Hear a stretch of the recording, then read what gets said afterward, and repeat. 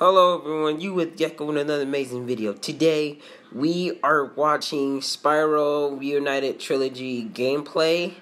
The demo gameplay, so it's like a live demo thing.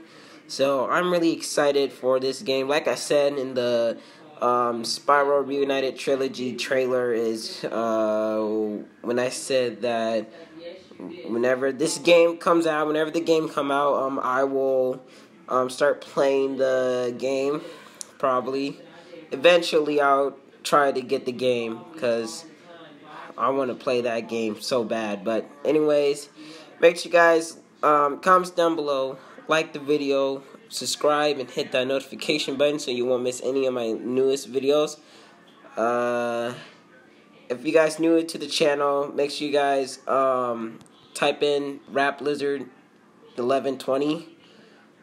I changed my channel, so I changed the number on my channel, so yeah, so it's Rap Lizard 1120, and you'll see my logo. But anyways, let's begin.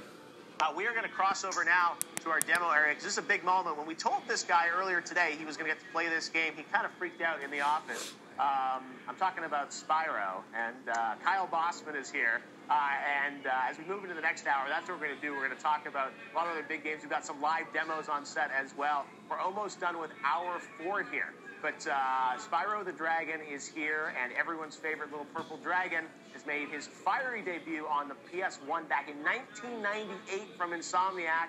And now countless sequels and spin-offs later, he's returning to his roots with a remastered collection of the first 3 games. Joining me is Kyle Bossman as we enjoy a live demo, the first live demo of Spyro Reignited Trilogy with the co-head of the studio Toys for Bob, Paul Yan. Paul, great to see you, man. This is exciting because we've seen the trailers. Now we get to see the real gameplay. And Paul, you were kind enough to let Bossman have some fun with Spyro. So, you know, Activision had an incredible year last year remastering Crash Bandicoot. I think everyone was secretly hoping Spyro was next, and you made those hopes a reality when you announced it. So tell us a bit about Toys for Bob, you know, remastering this classic franchise. First of all, why did you guys want to do this? Because the fans have been clamoring for this. I mean, everyone's been wanting to see that ever since, like you said, when came out. Yo, this is awesome. So, it was a huge opportunity for us, and this year is really important. This September is the 20th anniversary of his debut on PS1, and so we're talking about 3 generations ago. There's a huge opportunity for us to bring some modern sensibilities to this classic gameplay. This is the golden age of platformers, and it's really lovely. So I can't headbutt the dogs, right? I should not try to headbutt the dogs? Your strategy... You told me you were an expert before. I said that to everybody. I know. Just so you can play the game. So one thing I wanted to ask about was remastering this, you know, when...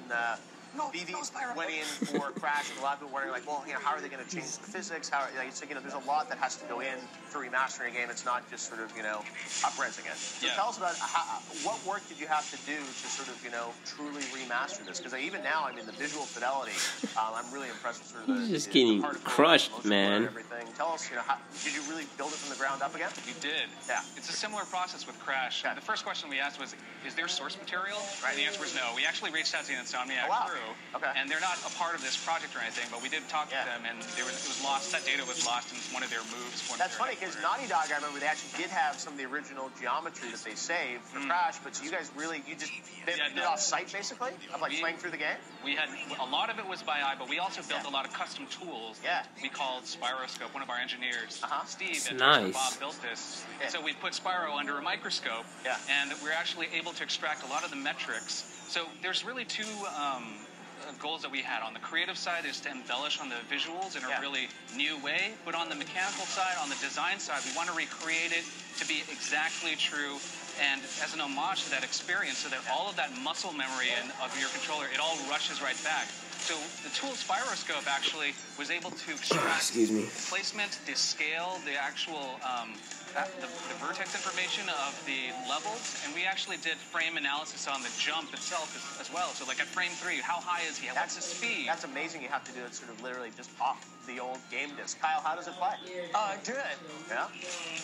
we have a little bit of like through the TV, we have a little bit of like live YouTube lag, but we're doing great. I've just beat it, right? Okay, there you did it. So even with your delay, Kyle, you're still a master at the first level of Spyro. We're gonna do the second level now, though. Okay. Second level. So this is a lot more challenging. Treetops is actually really notorious. I think Cerny had a hand in making this one a little bit difficult to chain all of the... Mark Cerny special? Okay. Yeah, I look forward to seeing this. So you're showing 2 levels here, and it's coming out later this year, right? Yes, September 21st. Oh, wow. Yo, but this is actually awesome. Okay. Both platforms right off the bat. We got to get the Switch version, not yet? Not talking about anything else right now. We're super excited about getting him up in... Yo, this is awesome. Oh, yeah, no, that's fantastic to have it on both platforms right off the bat. And I have to say, like, the fire and those effects, it's just, you know, I remember it from the 90s, and it's amazing what you guys have done remastering it. And it's all the games, all the levels, right? Was it remastered? There's a lot. Spyroscope went through it all? It went through it all. It's over 400 characters, over 100 levels. It's a big pack for $39.99. I was going to say, lots of content. So flying around here, Boston, even with a little bit of lag. So what are your memories of playing Spyro, Boston? I played the third one. I played Enter the Dragon. That's the third one, yeah? Yeah, and you played... Year of the Dragon. Spyro. Year of the Dragon. Year of the Dragon. Yeah. Okay. So I played Year of the Dragon. I loved it. You're probably too young for the original Spyro. I was not too young for the original Spyro. How old were you in 1998? I can't do that math right now. All right. A young 13? boy. I guess I was 13. Yeah. Perfect age to start playing Spyro, right? Exactly. So only Mr. and Mrs. Boston let you? Yo, this is awesome. I'm playing Metal Gear Solid, man. Oh, really? Yeah, I was a tough boy. Stay focused on Spyro here. Okay. You guessed for Spyro, he's talking about Metal Gear. I apologize. Okay, so I should not have done that. It's all right. It's fine. And you shouldn't have done that either, falling off the ledge. I told you it was going to be hard. So wait, do these do these boost me? They do. Okay, so I should have. You got to do a supercharge and then carry that through. All right. So that charged you? Here we go.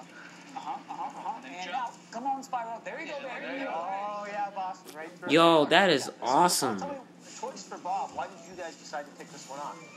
We have a long history with Spyro. Obviously, we did the Skylanders games as well. That's right. That's true. With Spyro and Skylanders, yeah. Yes. And so when we took this one, we looked at that as 2 different characters. And Spyro was obviously a huge inspiration for the Skylander series. So it was really great for us to return full circle back to the original source and try to make this a new, fresh experience. The enemies look cool, man. I mean, look at these guys. Yeah. No, I love that it's cartoony and fun and it's super expressive. That's the other thing. I think it's like the level animation is there's a lot of personality to it. Which again, like back in the old days, you just didn't have that fidelity to be able to do some of that stuff that you guys are doing. Right. So it's. These are the types of games that we love to make at Toys for Bob. Games that don't take themselves too seriously. And like I said, like back in the 90s, that was a golden age of platformers. So it's great to get that kind of resurgence. No, Spyro, no. That was too much. What is my boost? Got to pull back on it. You're going crazy, Box. And that's great. And this will be, is it playable over at E3 as well? It is. I just realized something and Treetops are going to be on maybe the end of the video because we're talking apart. And Boston got the first play. I don't know if we're going to finish. This is the first time everybody's ever seen video of it. It's just me like goofing off. I know.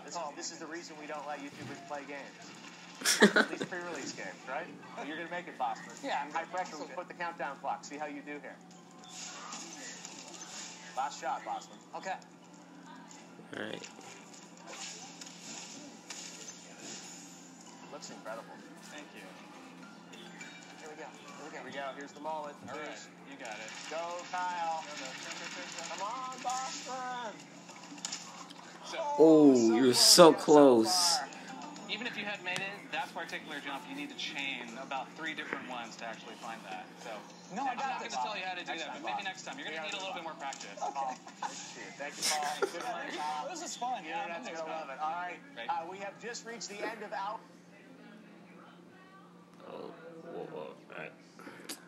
Well, guys, that was some awesome gameplay right there. That just gave me the goosebumps right now. But, like I said, what I was going to say is that, I was trying to find out, where the health bar to the, to Spyro. I was like, where is his health bar? Like, I know games supposed to have a health bar, their damage stuff, getting damage or to enemies and something like that. But the health bar is, whenever it sparks with an X at the end of it.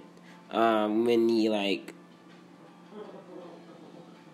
when he turned color, like say like yellow, and then he turned green, and then he turned, wait, is it green or blue? But it's the different color of when Sparks turning, you know, color. When you get damage, Sparks turns color. So that's pretty cool. So anyways, make sure you guys like, subscribe, hit the notification button, comments down below.